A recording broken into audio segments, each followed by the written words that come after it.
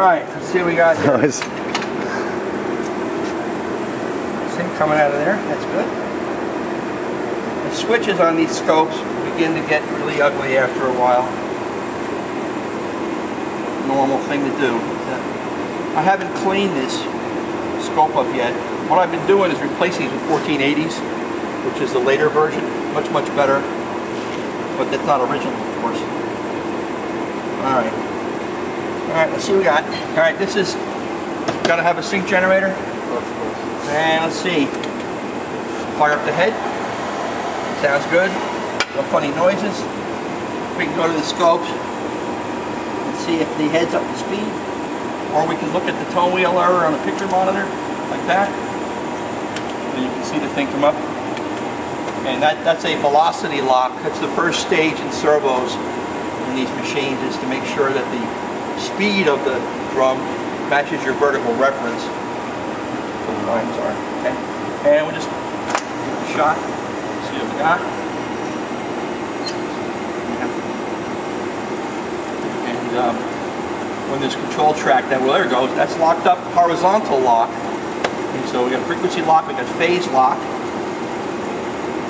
And if there's any audio on this, we will hear it. We need those stinking digital meters, huh? Oh yeah, no audio yet.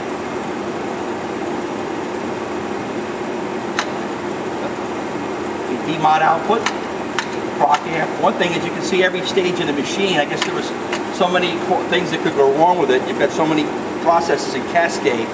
So the first thing you can see is video input, demodulator, monochrome time-based corrector, color time-based corrector, and proc amp. There you go. Let's see here.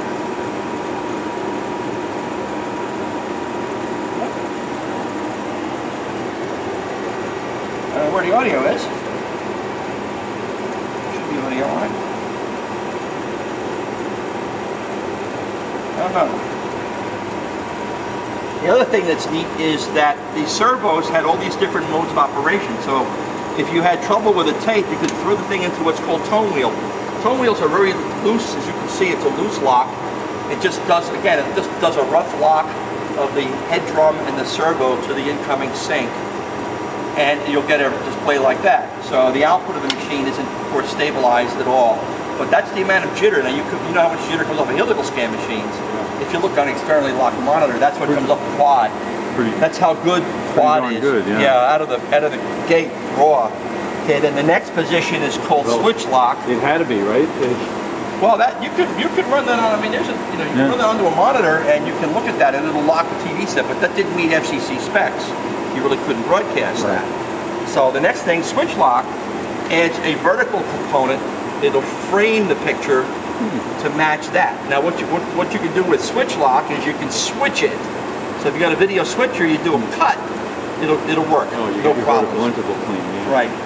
And then the next thing up, of course, is there's also a thing called line lock. So if you got a tape that's got trouble with the control track, you throw it in line lock.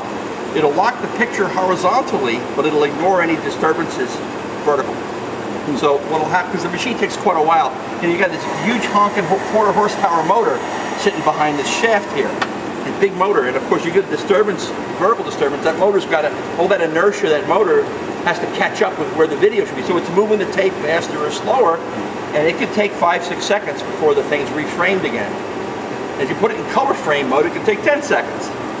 This machine did, by the way, understand color framing. Wow. Yeah. What's the year on this one? A TR-60. Number 70s. Yeah, it's early.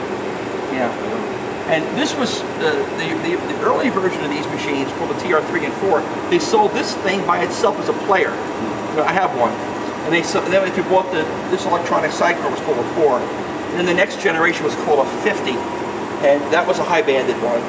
And this one is a 60. And this one has basically all of the modern electronics, the dropout compensator, velocity corrector, chroma amplitude corrector, vistas in the preamp, very quiet, very nice. They got rid of the germanium transistors and the big tube they used to use for the front end. That's that. Okay, so, and then PIX lock is completely fully locked, and there's actually even color on there. I haven't messed with anything, but I can probably fix the chroma phase by messing with it. That's not bad. considering how old the tape is. And if I mess with this, I can make it look really good.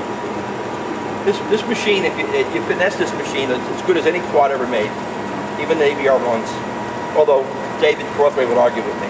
And what model is this again? It's a TR-60. And there was one last vertical quad made by RCA. It was called a TR-61. The only difference in the 61 is, first it was painted brown, and down here, this is the servo tray. In the 61, this is a pull-out, all integrated circuit. And plus, this motor was converted to a DC motor with almost no inertia, so the thing will lock up in about a second or so. Very fast lockup. The TR-70C was the same as the 61. And the 70B was the same as this. I have a B and a C out in the trailer, so.